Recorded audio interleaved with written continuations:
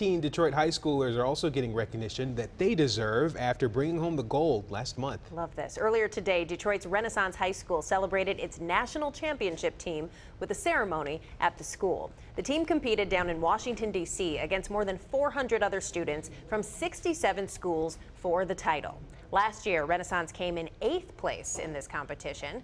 The school's principal says the extra work they put in leading up to this year's competition really pushed them over the top.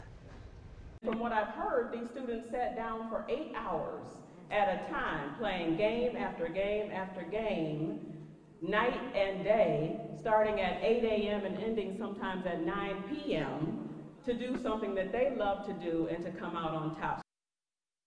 There's something so incredible about a chess champion. Congratulations, Renaissance. That's amazing. Absolutely. So proud of those kids.